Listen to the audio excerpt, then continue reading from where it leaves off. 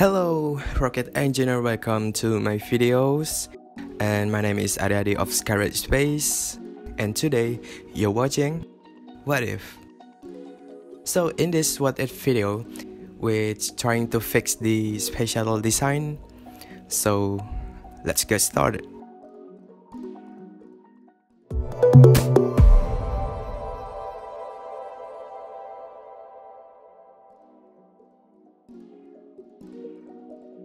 So, what if NASA fixed the space shuttle design?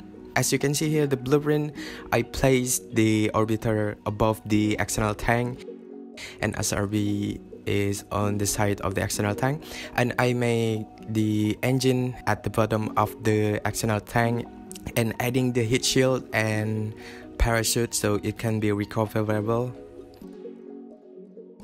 As we know, the Columbia disaster, that the foam of the external tank hitting the heat shield of the orbiter, this problem occurs because the orbiter is placed on the side of the external tank. So to avoid that problem, I'm placing the orbiter above the external tank. So the orbiter only had the 2 OMS, or orbital maneuvering system engine, on the engine section. So after the SRB fuel is depleted, we just need to separate them.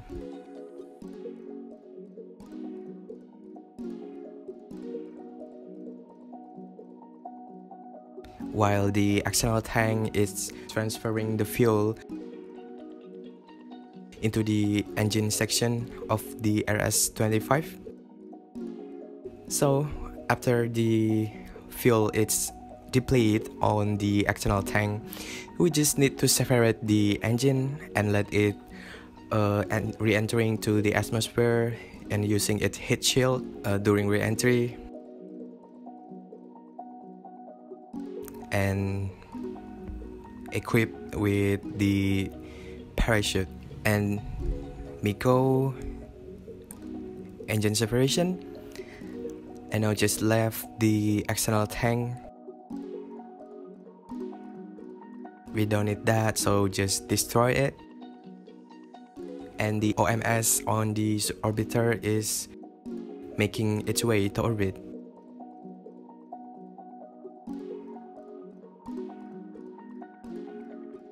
Alright, clear all debris and track the engine section.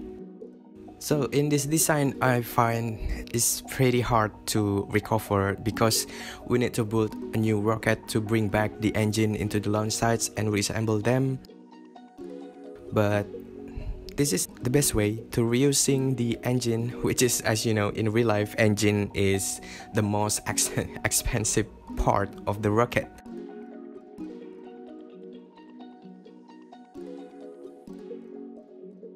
But let's retry it on SFS first and see will this design work.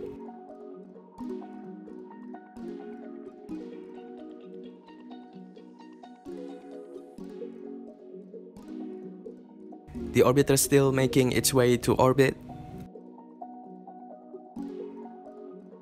and the engine section is re-entering the Earth atmosphere.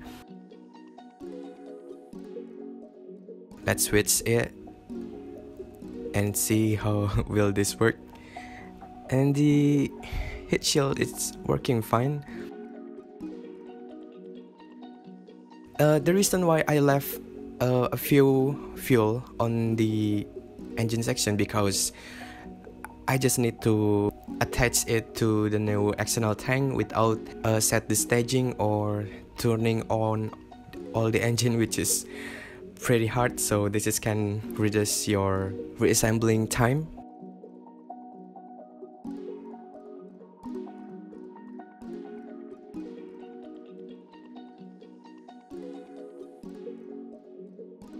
And just let the atmosphere drag scrub all the velocity of the engine section while the orbiter is still making its way to orbit. At this H altitude, just deploy the parachute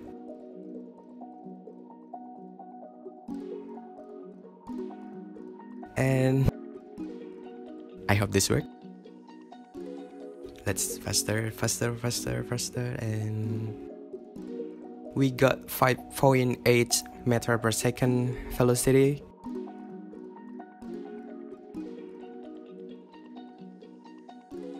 It's probably fine, and yeah, it's landed. Get back to the orbiter, making its way to orbit. We're close to making a circular orbit.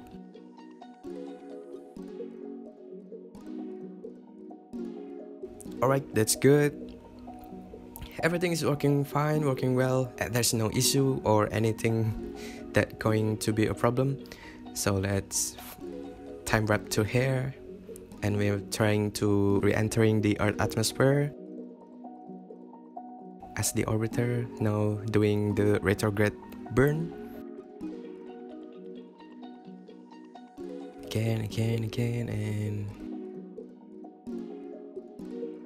now we are trying to land this orbiter.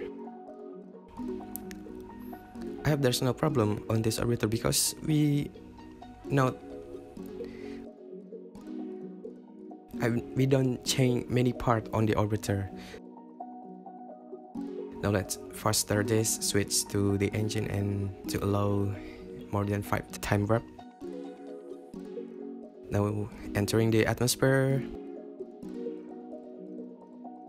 The orbiter looks fine, the heat shield is working fine, there's no leak or melting part.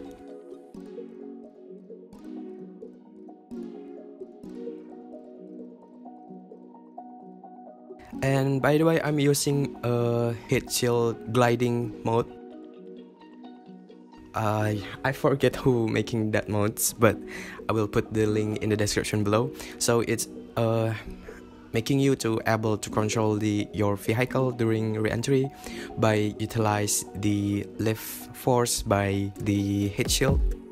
So you can control your trajectory during re-entry. Slowing down, and it's working well. I don't know, in real life, NASA could using this method, but I don't know, maybe time to develop this and redesign the orbiter is maybe a time consuming or require a lot of cost. But I don't know. It seems this design is working well on SFS.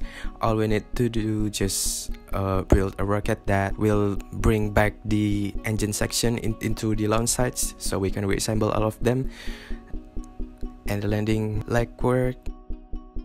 And that's it for today's video. So if you like this video, hit that like button and comment what you thought about my method to fixing this Space Shuttle, which is, it sounds ridiculous, but it's working.